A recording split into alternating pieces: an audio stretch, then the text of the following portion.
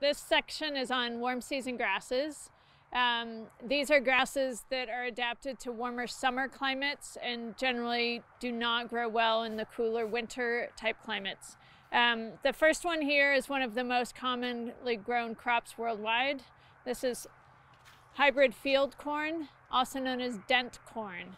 And the reason it's known as a dent corn is that as it matures, it actually forms and dries down. It actually forms little dents on the ends of the kernels. Now, this corn is grown for its starch. It's a highly productive crop, and it's grown for starch and carbohydrates, mostly for livestock feed, for energy resources for our livestock, and so as well as ethanol. But even after we get biofuels from it, from ethanol, the distiller's grains, the byproduct of that, is still fed to livestock. So some key traits: it is a grass, it's in the grass family. It's a monocot.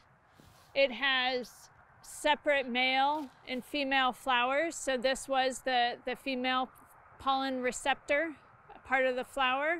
And each one of the silks that is now dried down here carried pollen to one of these kernels to pollinate and form our ear of corn here.